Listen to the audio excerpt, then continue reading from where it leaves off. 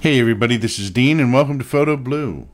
Today I thought I'd discuss removing and replacing backgrounds and portraits using Luminar Neo. Now Luminar Neo has gotten some new masking tools that really help with different effects and such, and one of them is the ability to detect portraits or people in a picture. I'm going to show you how to use that to replace your background, which is a really useful function in photographs. So we're going to use some photographs from pixabay.com. These are just stock photos that I got off of there that I thought were pretty good examples.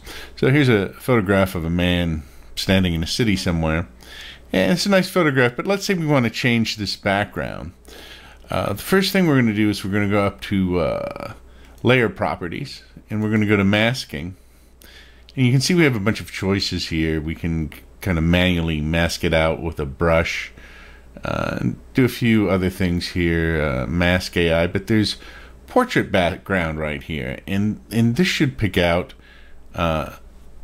any people or the main people in the photograph. So if I click on this, do some calculations, and if I hit remove right here, which appears after it calculates what the subject is or the portrait is, does a really good job here of removing the background on this particular person right here. Sometimes there are problems with the mask because it gets confused and it can't tell if certain areas are part of the person or part of the background.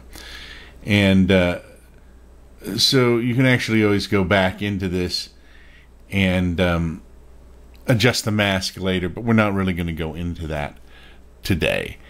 So let's say we want to add a different background in here. We're going to go up here to the plus, and I already have some backgrounds selected, but we could hit the plus here and it would give us a choice of files to open. But I'm going to go ahead and use this background right here. Now by default it kind of puts it on top and it makes it half transparent so you can see what's going on. We're going to click here and drag this down so the background goes behind the man.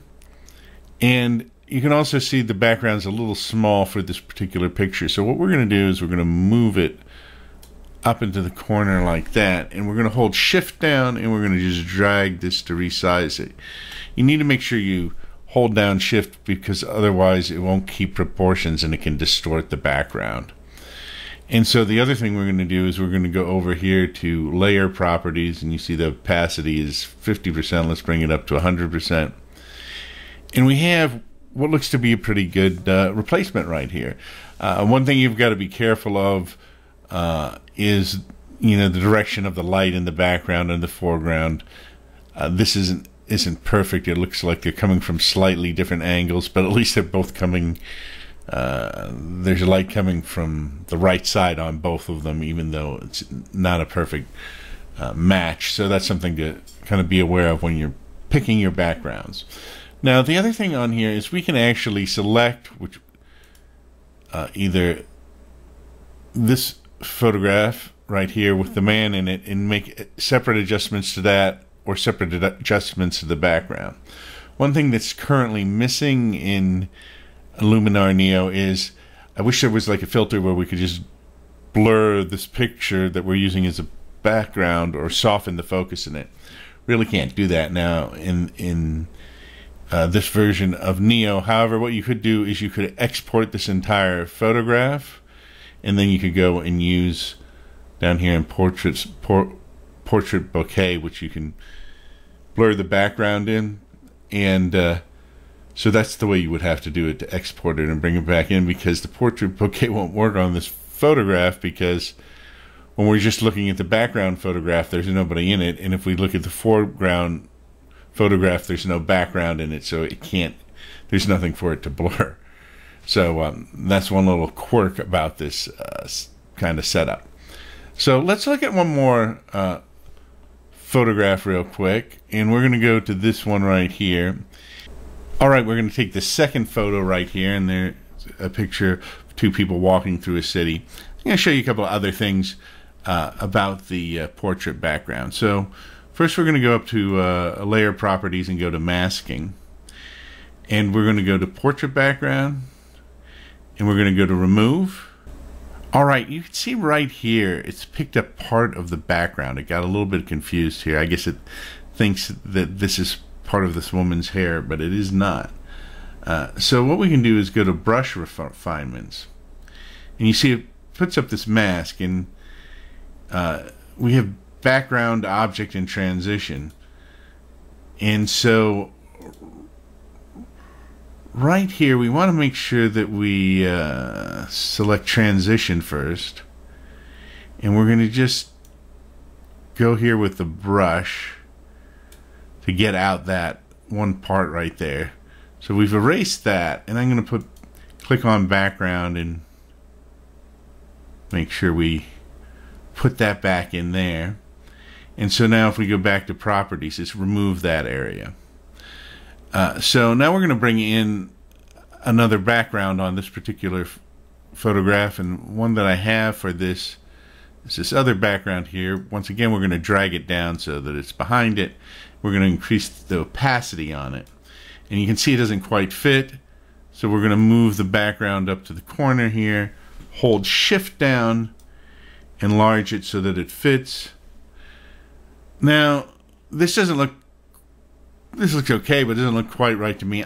I think they'd look better over to the left some. So if I go up here, I can actually move them wherever I want and over to the left as well. And so now they're over there, and that looks a little bit more natural to me, or the way I would like it in this particular photograph. Now you can see there's still some problems here right around her hair right here.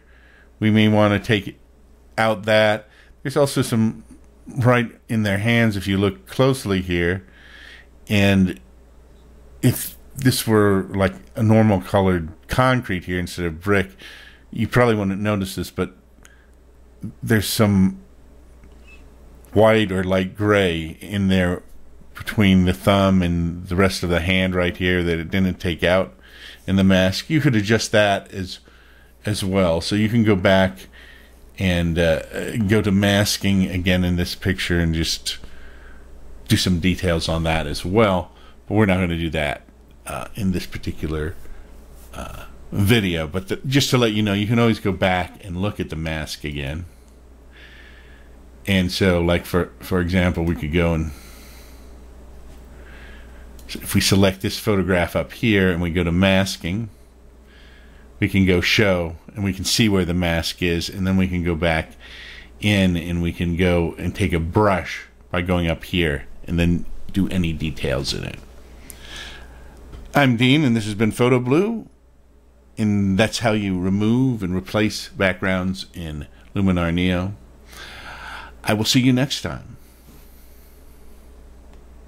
Don't forget to subscribe, share, and like.